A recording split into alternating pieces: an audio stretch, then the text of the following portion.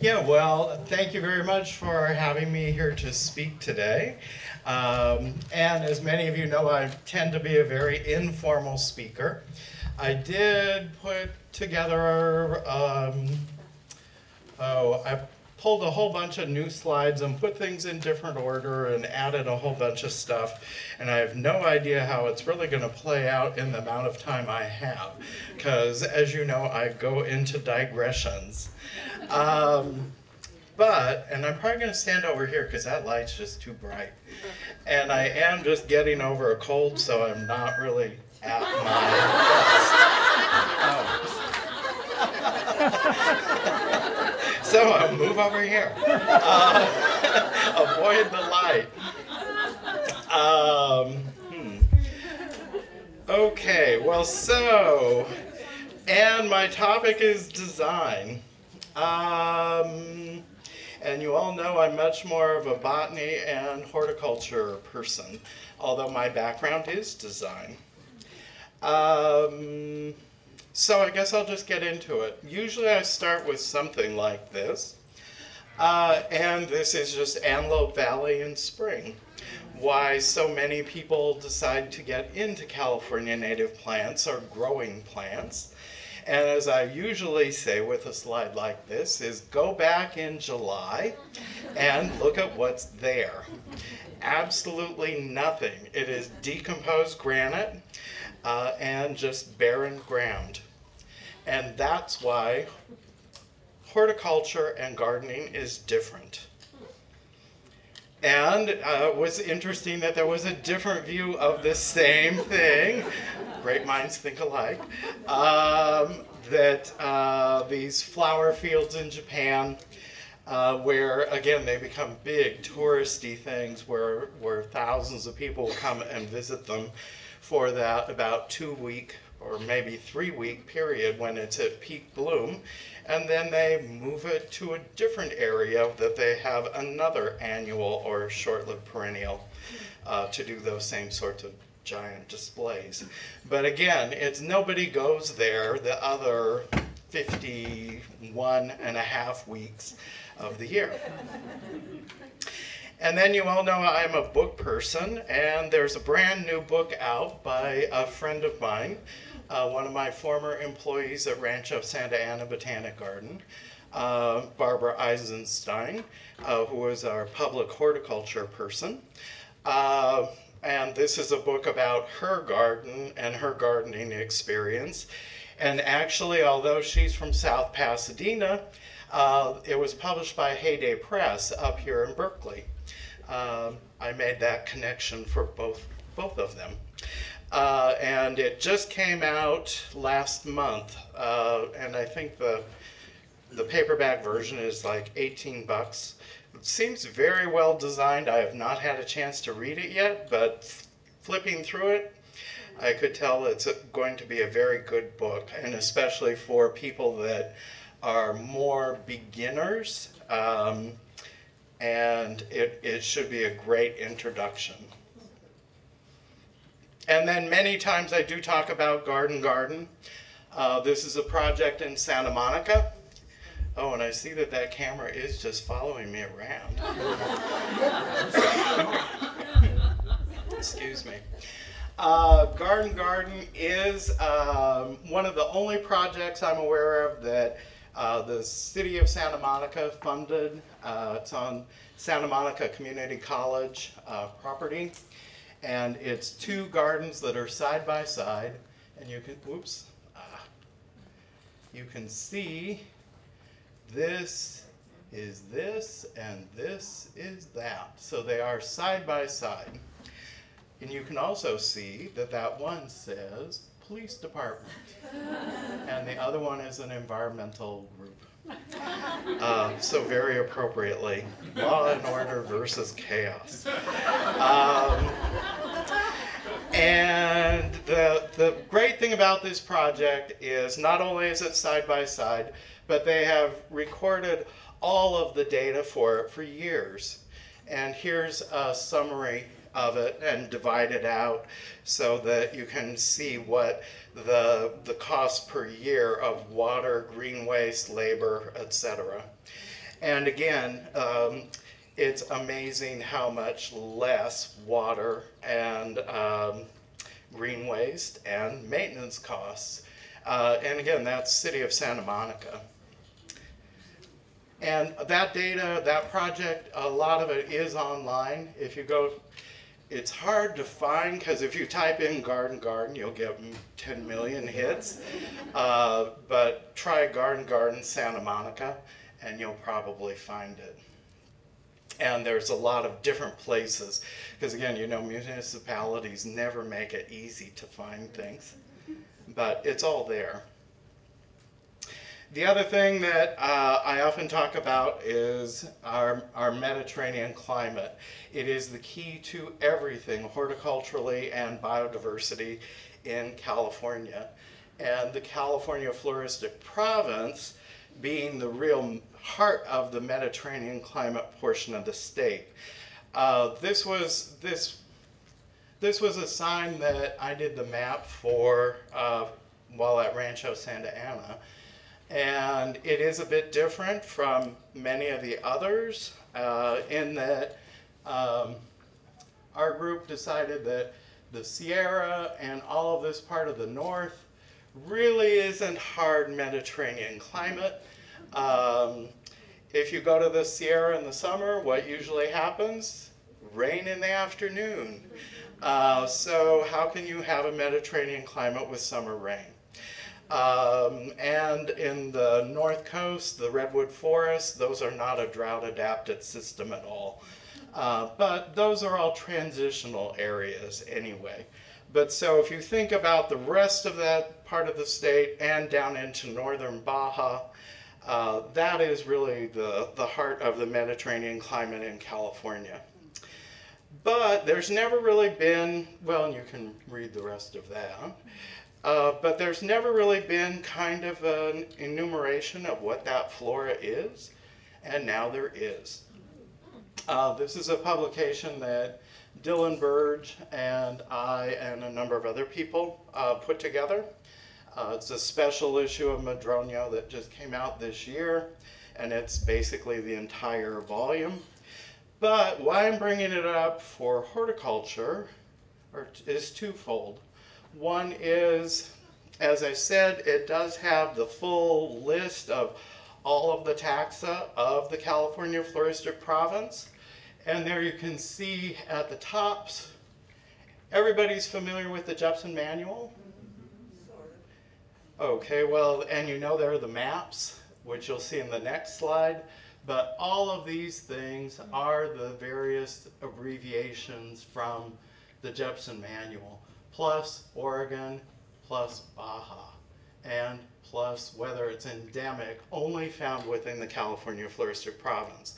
Now, this is the California Floristic Province, mostly of raven and axelrod, not of my previous slide. And so there's that Jepson map. And so the Jepson people feel that this is kind of the line, and that's CAFP, California Floristic Province. And again, since it's the state of California, it does indicate it goes down into Baja and up into Oregon, but not how far. And so this publication in Madroño has addressed all of that. And so if you're thinking of things about how local is local, how native is native, you can use that Madroño volume to say, okay, if you're in Central Western, what are all of the possibilities? And you can go down that list, and if there's an X, it's found somewhere within that zone. So, and another thing that I oftentimes mention is a lot of people talk about, oh, if you're just gardening with native plants, it's so limiting. You know, there just aren't that many. But yes, there are about 6,000. If you include all of the Floristic Province, it goes up by about another 2,000. And then you have over 13,000, or a total of over 13,000, because there are about 7,000 cultivars out of that native flora. The average garden has about 50 different taxa in it. The average plants person garden has about 250 different plants in it, kinds. So having over 13,000, you should be able to have quite an interesting garden. Now, the next group of slides that I have were more to talk about some elements of design and just when you're talking about habitats and so on, again, if you're thinking back to those earlier slides about the floristic province and about the different portions within it, and you think of the gross habitats within them, the different kinds of chaparrals, the different kinds of coastal sage scrubs, the different kinds of grasslands, and so on. There's just a myriad variety of things to play off of in your gardens. At the Regional Parks Botanic Garden, and how many people have not been to the Regional Parks Botanic Garden in Tilden? You should come. We're the free Botanic Garden. It's free parking and free admission. And we're open all but, 4 days of the year. And it's one of the older established California native plant gardens. There are just 3 in the entire state. There's ours, there's Santa Barbara, and Rancho Santa Ana. Ours is the youngest, founded or dedicated in 1940. So we just had our 75th anniversary last year. But what I wanted to talk about was just some sort of gross level design sorts of issues. And different people have talked about different aspects of layering plants, nobody's really talked about individual plant texture, color, harmony, repetition, all of that kind of stuff. And I'll just touch on some of that with some of these slides. But what I really wanted to show in this one is more, when we were talking just recently with Frederic about the idea of hedgerows and mixing things, there are many different kinds of things you can do effectively with hedges and hedgerows, or those sorts of effects. And if you think of them as sort of your background instead of a fence or a wall, although fences and walls are fine, I like walls.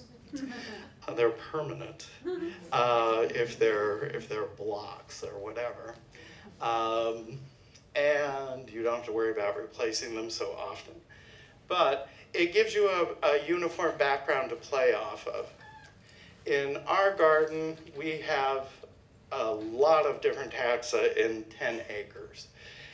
If you look at those Santa Lucia firs, you can see that the backdrop for all of these other things, really you pick up that line very clearly because that's all conifers.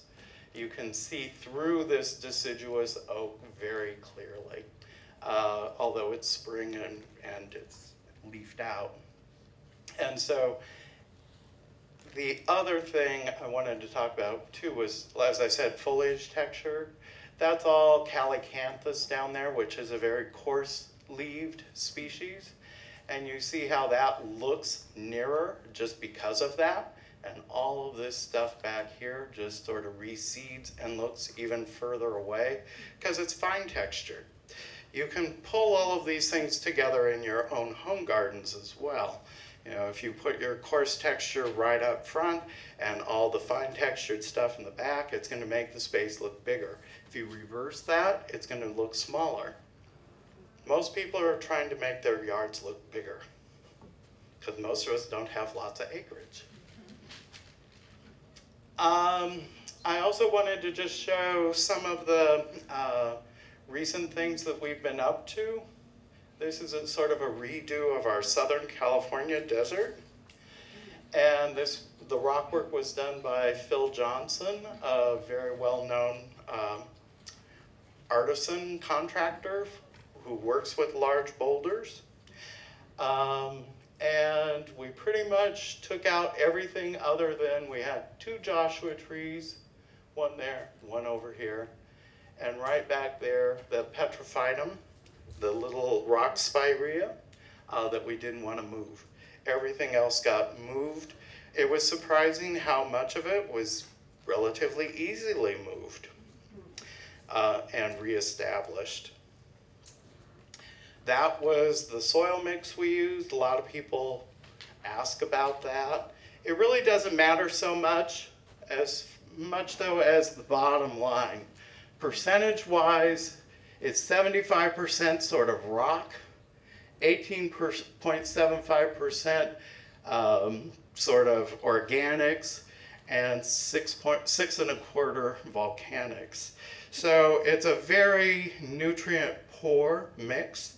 I do have handouts for those of you who are interested in that, and it also has three other references that I don't have in the talk otherwise. 2 of them are for designing with plants, and I'll just mention them right now. Garden Design Illustrated by Grant and Grant, published in 1954 but recently republished. And for those of you who really like the idea of color, there really is nothing better than Color Schemes for the Flower Garden by Gertrude Jekyll. And there are many different editions, but it's just more about color theory and looking at the types of flowers and how they work together.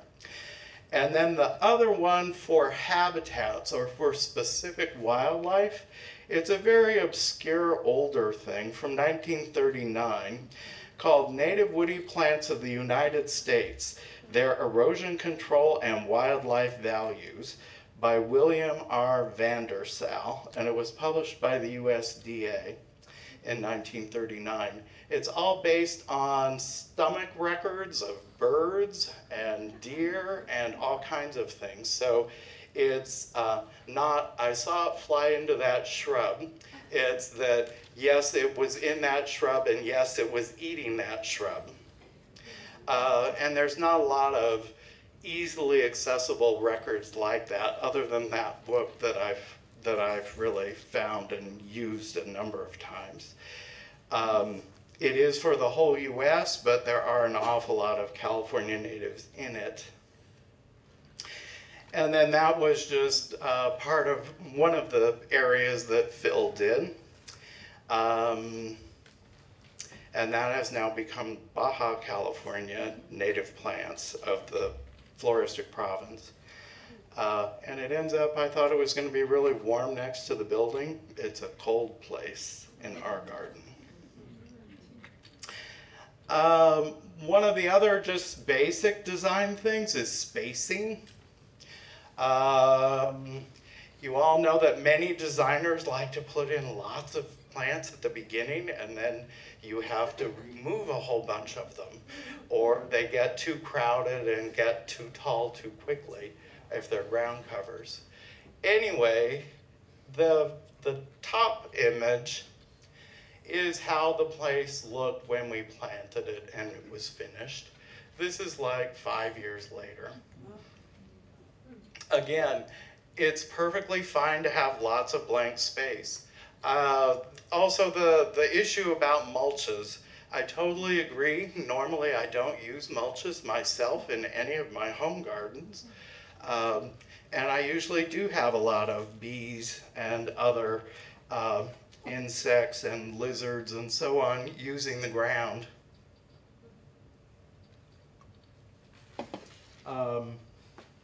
At Rancho Santa Ana, for these desert cultivars, we were using the gravel mulches, but in other areas you can certainly use organics, although I'm generally not a big fan of them because they tend to change the soil chemistry a lot, and it's not always beneficial unless you keep going. It's Dr. Ornduff of UC Berkeley had come to visit and do a review, outside review, of Rancho Santa Ana Botanic Gardens' living collection in the 1990s. And as we were driving around on the way back, he was saying, oh, you have mustards and the exotic nettles. Those are areas where there has been mulch in the past. And he was right. It changed the soil chemistry such that it was much more adaptable for European weeds. The areas that we did not ever mulch, which were some of the desert collections in the back, had a lot of long-standing annual displays that would still come up in years when we had good rains. Centaurum venustum, the native carrot, all kinds of things that were still present in the soil seed bank that were not going to be there with mulches. Layering, always a good idea. And again, I just have two images specifically on that that are just very easy and clear. You have lime, annuals, long-lived perennial, manzanita, pines. So just using all of your space that's available. And as was mentioned earlier, you don't want to put all of your low stuff in back of these things because you'll never see them. But again, it is more how you design your garden and how you experience your garden so that you can have rooms within the space. And again, just the planting combinations themselves. Everyone tends to think of designing with the flower colors in mind, and that the flowers aren't there that long. So it's much more important to be looking at the characteristics of the foliage and just what the color values are. And that a lot of times how you should look at your garden design ideas is when you look at an image like that, just blur your eyes or narrow your eyes down and look at it, and what you see is one big blob, one other blob, and one other blob. And that's when you do that with this, it's a lot different. I mean, you've got this shape, you've got this upright shape, got a spreading shape, another big spready shape, and so on. It's just a lot more interesting to look at the pattern, growth pattern of the plant and the foliage color and size and texture. And when we are talking about habitat gardens, as has been mentioned before, water. Whether it's just a bird bath, whether it's just a little pool or divot in a rock for the butterflies to visit, it will always bring in a lot more wildlife than if you have none.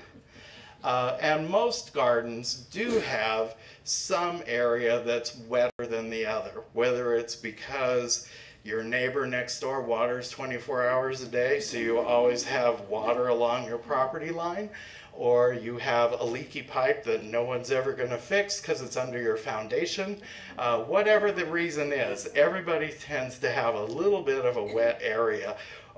So just think of it as a benefit and plant accordingly.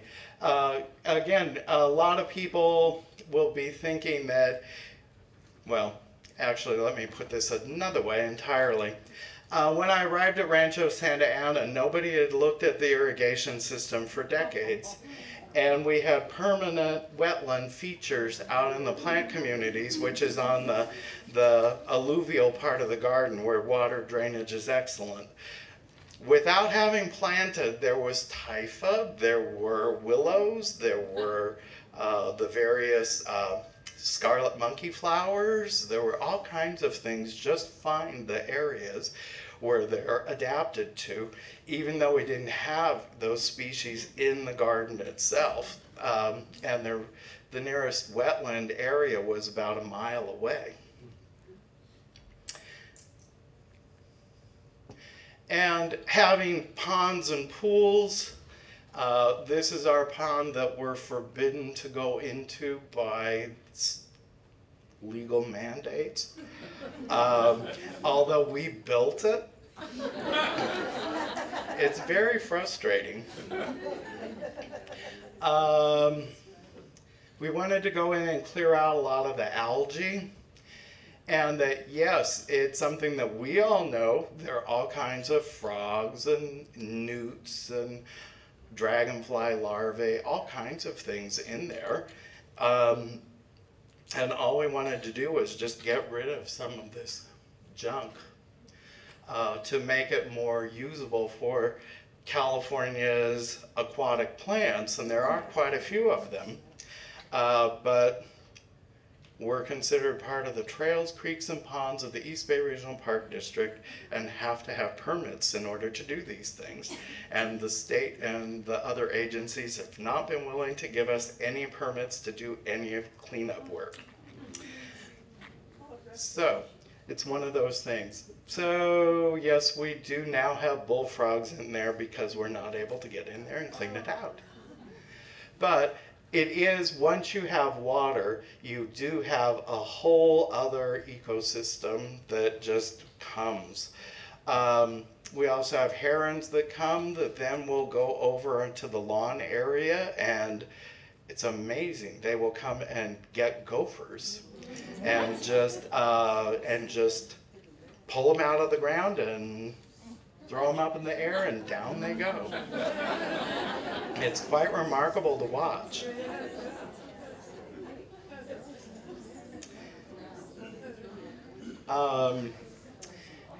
Having spent 24 years in Southern California, I certainly have an appreciation of dry gardens and dryland California plants. And again, if you look at this image and just kind of blur your eyes, you really don't pick up a whole lot of texture there because they're all fairly similar, other than the cactus, the choyas.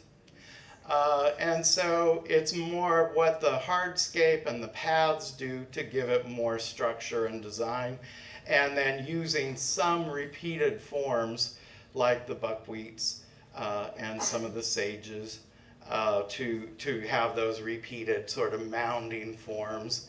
And yet some of these no-linas are actually also giving a lot of that part of the garden structure. Repeating forms, all of these Chamaecyparis, again dotted around in this one part of the Clamacyscue part of the garden. The other thing that I really did not, or I don't think I have a good photo of in here, that really gives our garden so much of its feel is the large masses of quaking aspens that are around the lawns. And that really, again, gives a lot of structure and backdrop to much of the garden that you look out at. And again, if you're just looking at this, what immediately stands out is that. It's sort of out of place. And yet, it's in the Southern California section of the garden, but again, palms. Actually, I'll ask the group, how many palms are in the California forested province? One. Wrong. Two, and they're not that one. Neither of them are that one. That one is from the desert. What are the two? The two, you'll see one of them in a minute. Great. And the other one you won't see is the Guadalupe Island fan palm. Brahia edulis. And so yes, there are Mediterranean climate palms in California, or in the California floristic province, in the Mediterranean climate portion of the state and the region, but both of them happen to be from Baja.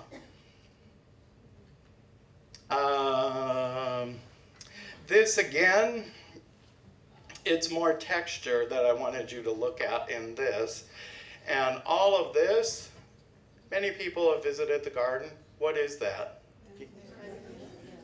Yeah, but which one? That's one of our special ones. That's the Franciscan manzanita, Arctostaphylos franciscana. And, oops, sorry, I'm going the wrong way. But again, it's so fine textured that even in photos it just kind of becomes a muddle. And what you are looking at then, again, are these strong verticals, both outside the garden and inside the garden, which are giving more structure, and you're seeing these other lines, which I don't even know what that is particularly from. We do, since we are all of the state and many parts of the state do get more water than we do locally. This is our redwood forest section with the oxalis and the lady ferns and giant chain fern. But again, if you look at that with blurred eyes again, what you're really seeing are the masses of ferns and then the strong vertical columns and the fine texture in the foreground. And that's in our Pacific rainforest part. And again, these areas in the Berkeley Hills really don't need that much extra water. And it really is one of those situations where I just don't see much structure. It's all just green. And again, this is actually one of my favorite views in the garden. Looking down through the Franciscan section over toward the rainforest. And again, you're seeing the strong vertical elements of the conifers, the rounded shapes of many of the deciduous trees over here, and manzanitas in the foreground, and also ferns. And many of you should probably know exactly where this was taken. It's just very near here. Many of you know Betsy Klepsch. That's her garden. And again, under that oak is almost all native plants except for the purple by the trunk, which is a European geranium species, which again would go dry in the summer. Pretty much what's there are California poppies, strawberries, and miner's lettuce, and a few others. And it's pretty much completely dry in the summer under the oak. And again, if you blur your eyes, it's more the color that you're really looking at in this, the gray foliage. Grays are really good, or it's so nice that we have so many gray foliages to work with in California, because they kind of blend things together and can unify a picture more. And then again, in the background, you see some heucheras, some irises, and venegasia. Venegasia is one of those plants you can really use anywhere. It can take dense shade or full hot sun. It can be extremely long-lived, or it can be very ephemeral. In Southern California, you usually see it after a fire, but then it's called canyon sunflower because it's usually in canyons that are shaded. The fire-following phase is more atypical, although that's when you see millions of them. And the Dudleya is just Dudleya hazii. Mass plantings are something that, again, most people in smaller gardens tend not to do them. Most of us tend to do onesies, twosies, occasionally threes. But it really is masses of plants, and as was mentioned earlier, I think it was the bee talk, about 1 meter square for a lot of annuals. So it's not just one, it's an area, so that it reads visually and that you can really play with it more than just one individual, which If it dies, your system is, or your plans are foiled, which they often are anyway. But that's all just California fescue on a shady slope, kind of midsummer. And as my co-author Dave Frost always says, brown is a color too. And so there are many kinds of browns, from chocolate browns, which Carol Bornstein always says, oh, it's a beautiful chocolate brown and I enjoy it all year round. And it's, no, I enjoy it for a few months and cut it off and let some new stuff come up. But again, it is more appreciating how the plants go through the season and how they go through time. Many people think of gardening and horticulture as a static thing, and those of us who do it all the time know it's different every day, let alone 5 years ago and 10 years into the future. And that's part of the fun of it.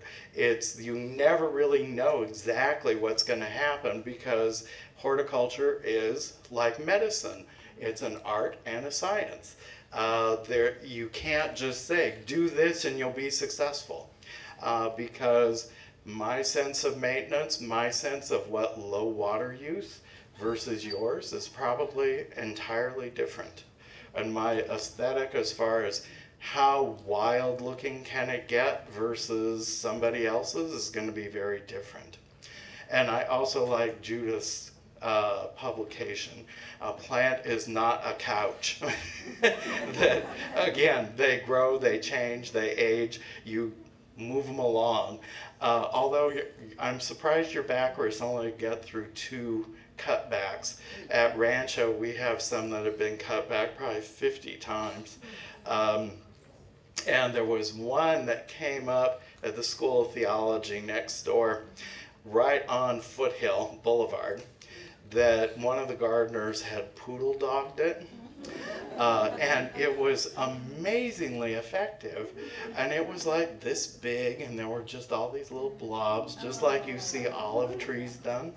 And I never took a picture of it, and then one day the city came through and cut it off. And I always regret I didn't take a picture of it, because it really looked good. You can do a lot more with our plants than many people think, as far as cutting and pruning. This is in my garden in Upland. I could live with anything as far as aesthetics go. And I did get one of those letters from the city saying, our native plant experts say that native plant gardens don't need to look as bad as yours does. And that they thought that I needed more maintenance. And I wrote them back saying, oh, I don't know who your native plant experts are, but perhaps they're familiar with my books. And I would be happy to help you understand what I'm doing. I never heard from them again, and I lived in the city for about 15 years. Anyway, this is one of my favorite native plants, California sagebrush. It is coastal sage.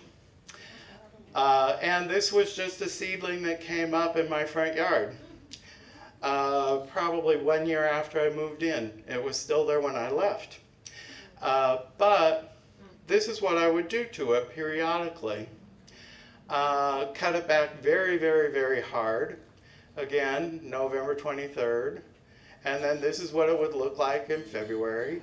And when I'd be out front and people would see this, they'd go, ooh, what is that? And then, of course, when it was the previous one,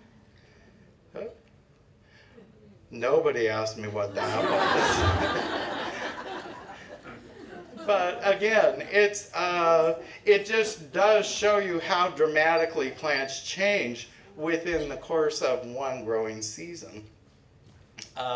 And I had more of them. That was some more that I cut back in the parkway. Those came up as seedlings off of the other one.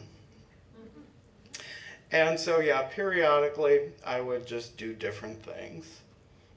Parkways are always fun. And then this was just to check and see if you're awake.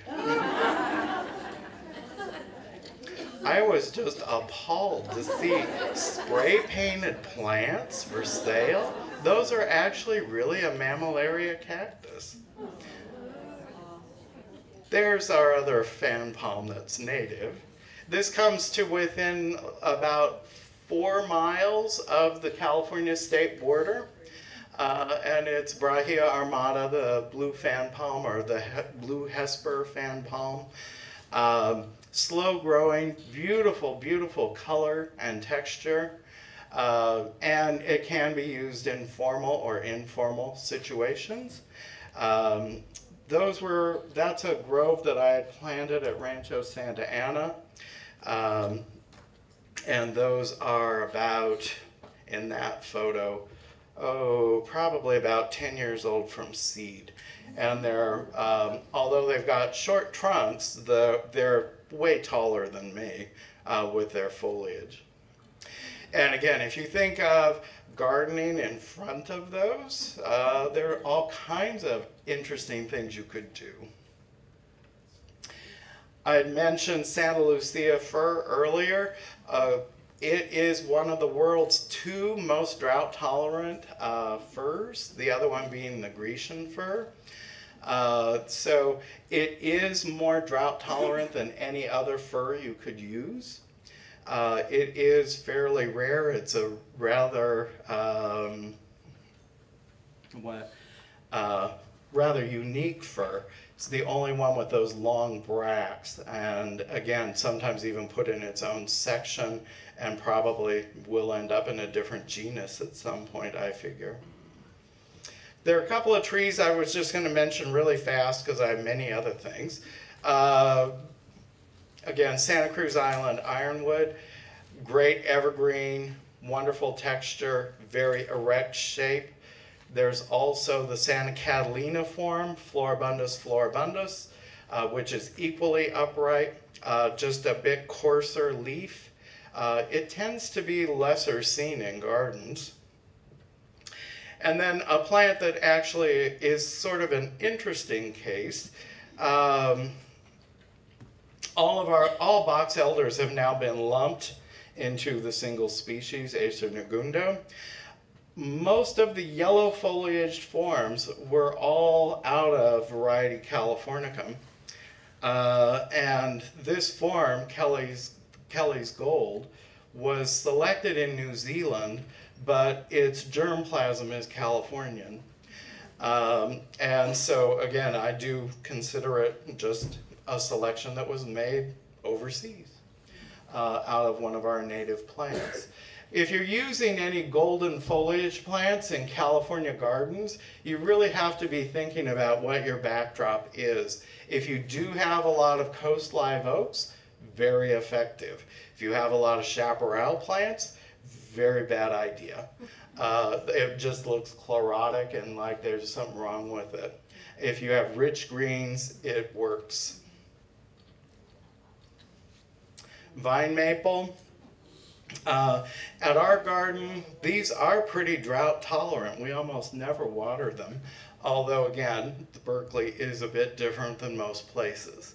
At Rancho Santa Ana, we would have to water them. It does have this beautiful fall color, and it does give you the look and appearance of Japanese maples with a California native plant.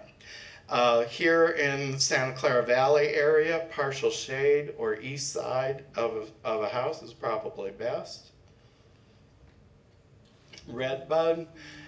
Lots of people like redbuds, and I've never been real fond of them myself. I find them too ephemeral. I like ephemeral plants, but I don't like ephemeral big plants. And that I love the foliage. I don't like the pods. Many people like the pods. Dave Frost would say he hits them with a badminton racket to knock them off. I never tried that, although it's in our book. But the nice thing about redbud is that you can coppice it, take it to the ground every so often, and that many of the forms that you see grown as standards, as trees, single trunk trees, really aren't Cercis occidentalis. There are a lot of other Cercis species, Silicastrum from the Mediterranean, Canadensis from the east, Mexicana from the south, and I think many of those single trunk ones really aren't ours. And again, anytime you do get a Cercis with a large trunk, it usually then just gets slower and slower growing and goes into decline. And that, again, usually in the wild, fires come through, burn off all the tops, everything comes back wonderfully and healthy. I cut many of Ranchos down over the years to rejuvenate them, and it really works well. Again, you shouldn't be afraid to experiment with a plant that isn't performing up to your standards, whatever they may be.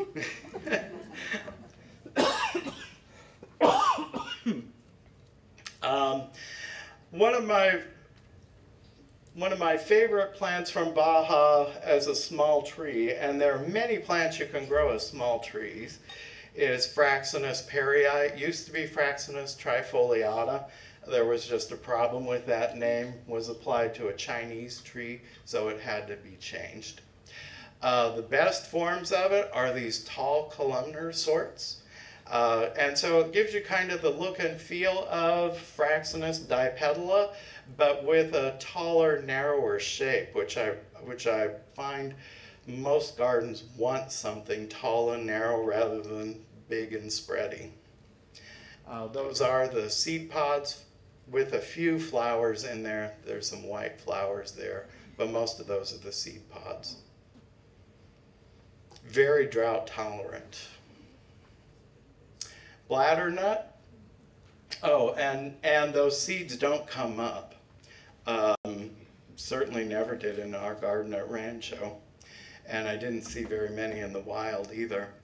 Bladdernut from the Southern Sierra is another very interesting plant that should be grown more. Many people like styrax, and this just kind of has a look and a feel of a bit more delicate styrax. They can get to be up to about 10 feet or so, usually very narrow, oftentimes not really full and dense. And then you do get these nice clusters of white flowers and then these unusual seed pods. They're not fleshy, they're just filled with air. There's usually 3 seeds in them. And it doesn't need that much water either. You can see how that one, from a design perspective, dark background, all of this pale green foliage and the white flowers jump out at you.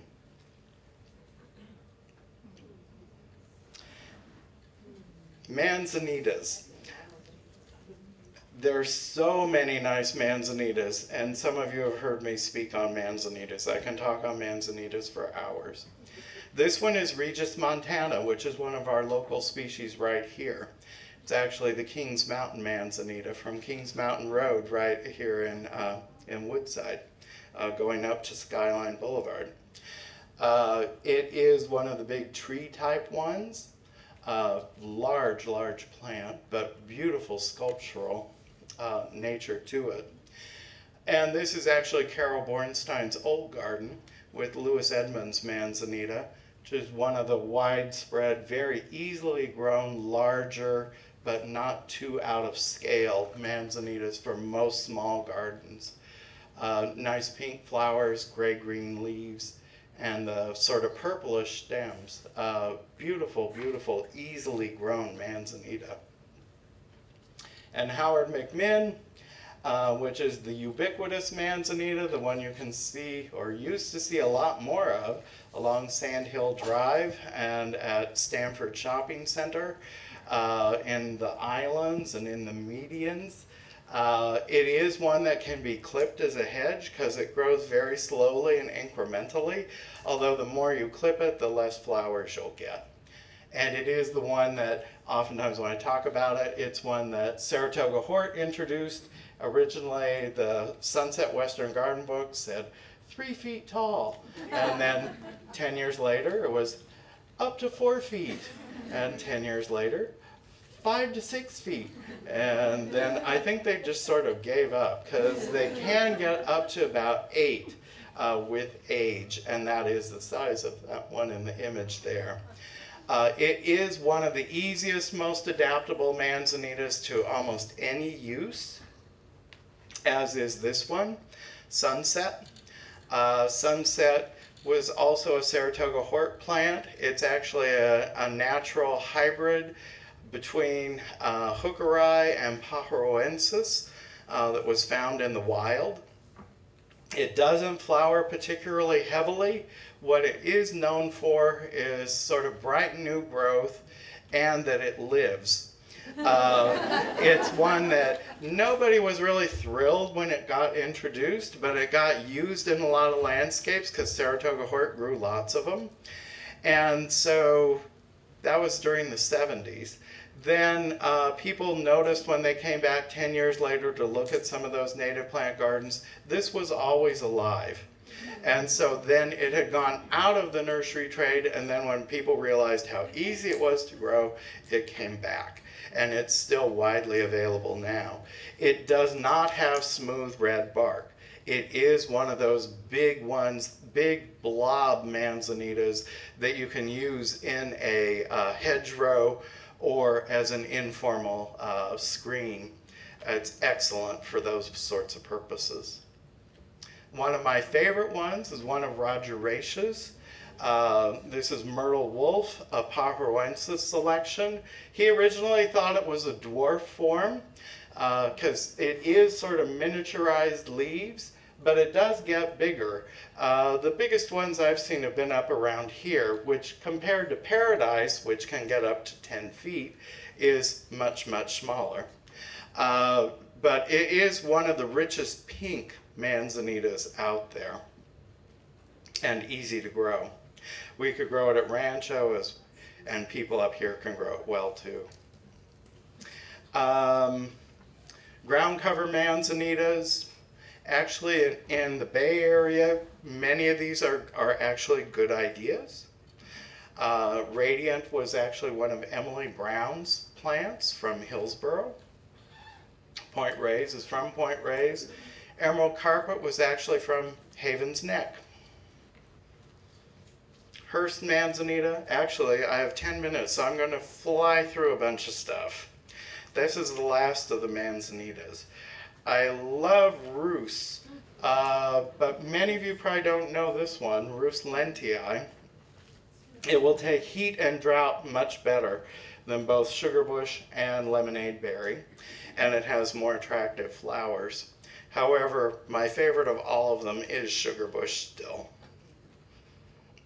When you're talking about hedges, this is one of those Mirica hedges. I don't tend to like uniform hedges of one material. I like the idea of mixing them up, even if you're going to clip it. If many of you know, oh, what's the name of that garden?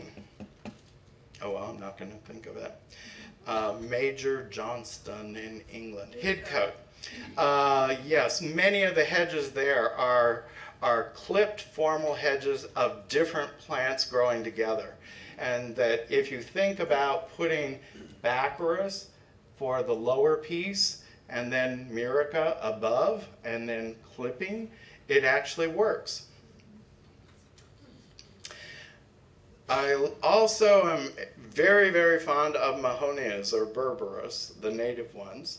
Not only are they excellent structure plants like manzanitas, they're permanent. They've got great foliage and lots of flowers, lots of berries for a lot of different wildlife. And actually, Nevin's barberry is one that you can eat and enjoy, not just tolerate. Many of these other ones, you can eat them, but you won't enjoy them.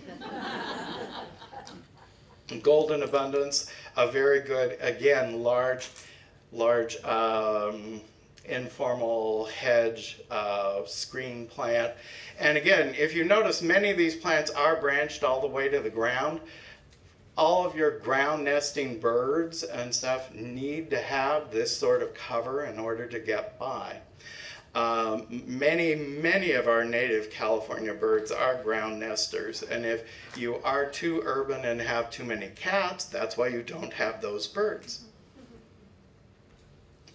Compacta is an outstanding ground cover. This was a planting that was going to be removed, and they cut it all off, and then it all came back so nicely they decided not to remove it. And again, that's one of those things. If the plant is old and it's not performing, just cut it off and see if it will come back. Many times they will.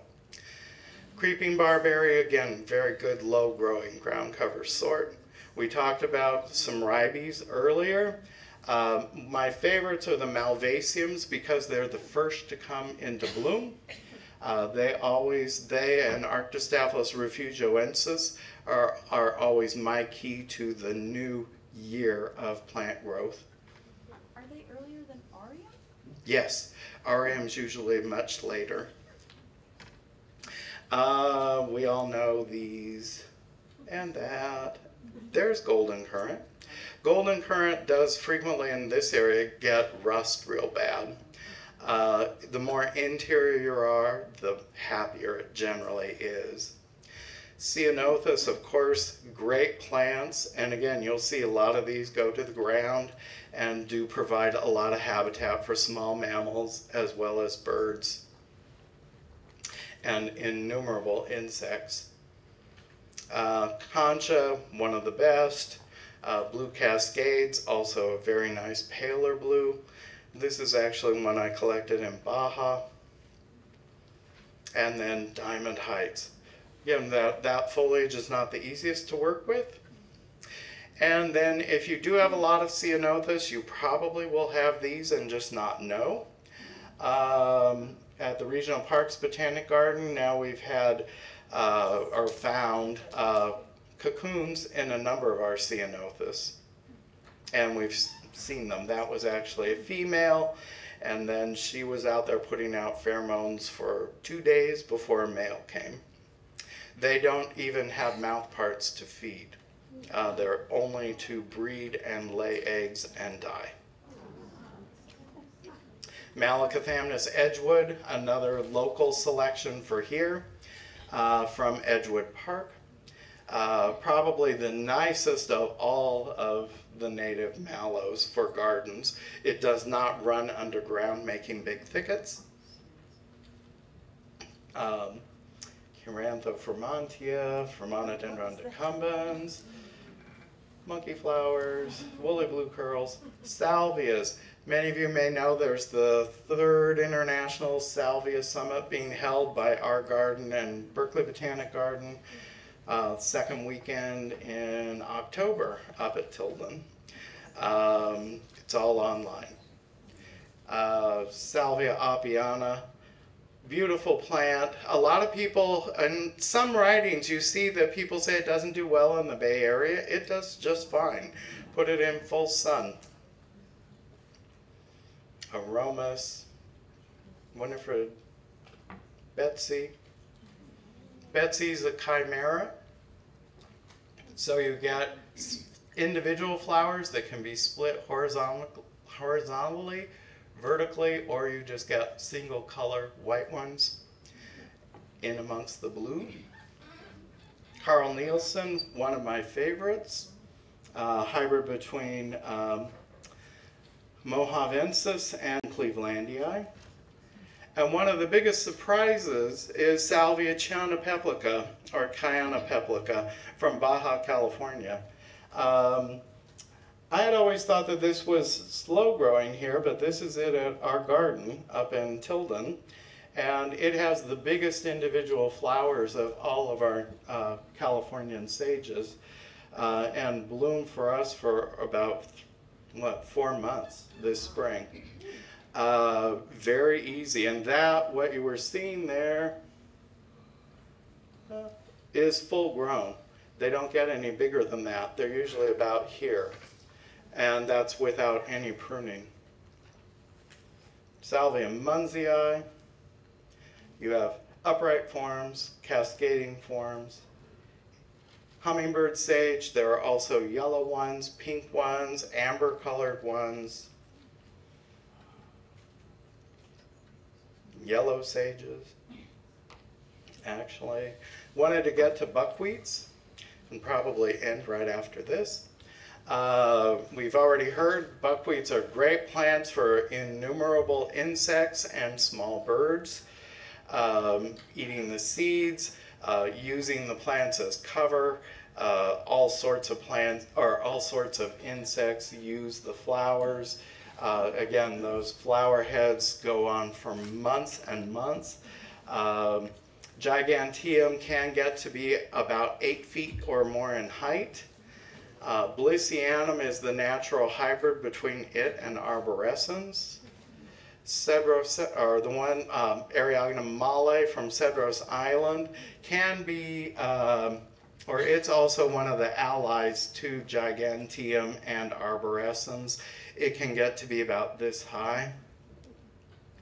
One of our local species, wand buckwheat. This is actually up at Betsy Klepsch's garden, where she has masses of them. And again, it's very useful for creating a lot of interesting landscape effects.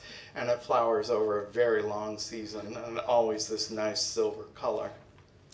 You also have the beautiful yellows of Shasta sulfur and those perfect hemispheres. Again, all buckwheats tend to be brittle. If it gets damaged by a dog, the newspaper being delivered, whatever, it's oftentimes best to just start with a new one. Latifolium, incredible for butterflies and bees.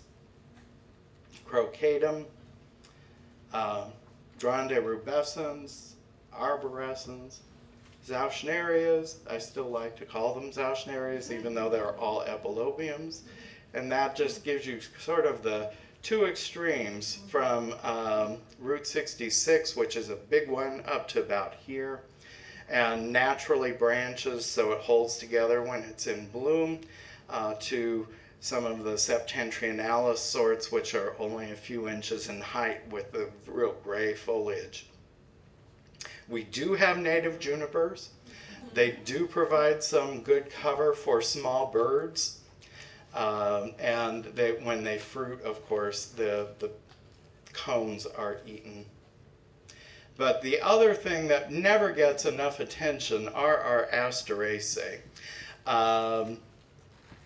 And that in all of the talks that talked about, well, there's always this sort of lull as you get later in the year with nothing in bloom. It's because that's when all of our comps are in bloom, all of our Asteraceae flower.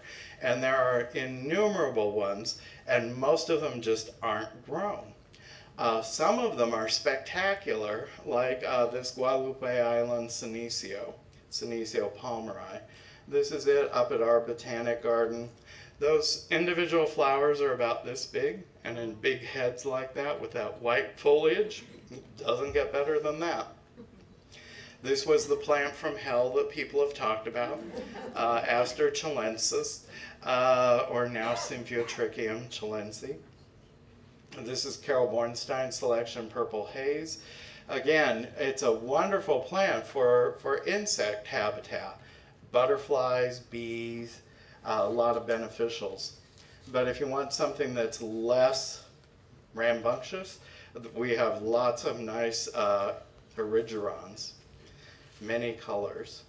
So I think I will just end there. Thank you, and sorry to have gone on a bit. And if you do want any of these, please do